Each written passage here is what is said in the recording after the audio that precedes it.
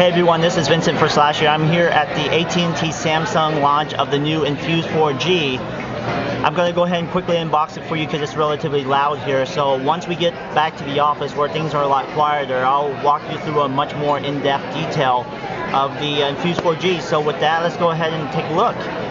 As you can see, the first thing you'll notice is that the INFUSE 4G has a very, very large 4.5-inch Super AMOLED Plus display. There's a front-facing camera, capacitive buttons at the bottom. I believe this is an 8-megapixel camera on the back. I'm not quite sure, but let me take a look at the specs on that. On the right-hand side is the power button. Top is the 3.5mm jack mic.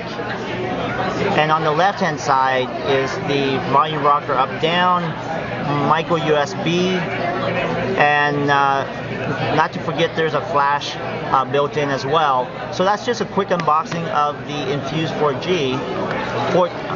INFUSE 4G, and see what else is in here. You've got the adapter, sync cable.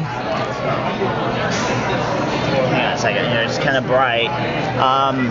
Headset and charger. So quickly, that's the very, very quick unboxing of the INFUSE 4G. So make sure to look for my review on slashgear.com. And thanks again for watching.